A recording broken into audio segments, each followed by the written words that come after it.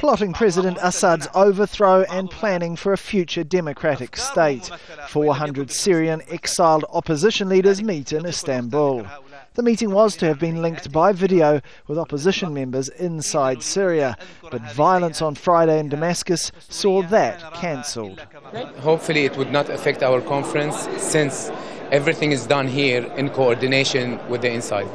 Unfortunately, it was cancelled for security reasons, and that's understandable, but we are in direct contact with the inside. Those at the gathering represent a broad spread of exiled opposition figures, among them the former head of the Muslim Brotherhood. We are here obliged to call on all the Syrians to denounce sectarian divisions of any shape or form in order to maintain the momentum of the revolution. Secondly, we cannot accept any foreign intervention in our domestic affairs. The opposition leaders say there is now no way back for President Assad. They say the time for dialogue has passed and he must step down. We have so many opinions in the opposition, but they all agree on one thing: stop the killing in the streets. They all agree on one thing: establishing justice in the country. And they all agree on one important thing: dialogue is impossible now after the army and the Secret Service people just started killing and stopping the demonstrators in the streets. Those at the meeting hope to elect a group of leaders and later form a shadow government with those inside Syria. They say this will be ready and waiting when change comes to the country. Tarek, Bazley, Al Jazeera.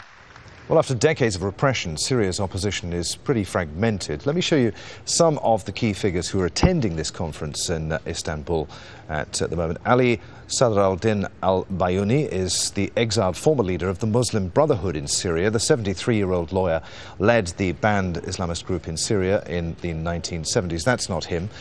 And you're not going to see this next person, are you? Yes, you have. Sheikh Mohammed al-Yaqoubi, that's not him either, the Islamic scholar. Hang on, now, let's forget that, because we're showing you the wrong pictures of people. Let's speak now to one of the people, in fact, the gentleman you saw in that picture there, the prominent opposition figure, Haytham al-Mallah, who joins us now live from that conference in Istanbul. Thank you, sir, for being with us.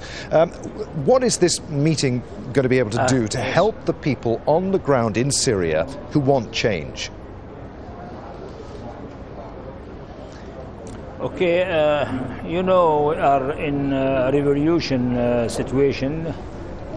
Through this kind of situation, all the people move in Syria and outside. All of them, they have the right to make meeting, to cooperate, and then to give their idea for how we can change our country to future. Absolutely. So I hear what you're saying, sir, but how is this going to help people on the ground inside Syria who are protesting day after day, week after week, facing a violent response from the authorities in Syria? How will this meeting help them? We will build our council here in Istanbul, maybe some branches for help the people who are in movement in the street, by money, for example, for me, by meeting a lot of people here, response people in Turkey and in other countries, to use pressure upon the regime to stop attack the people by streets or the demonstration. So we will do the best. After the conference finish, we will have some people, some groups work everywhere.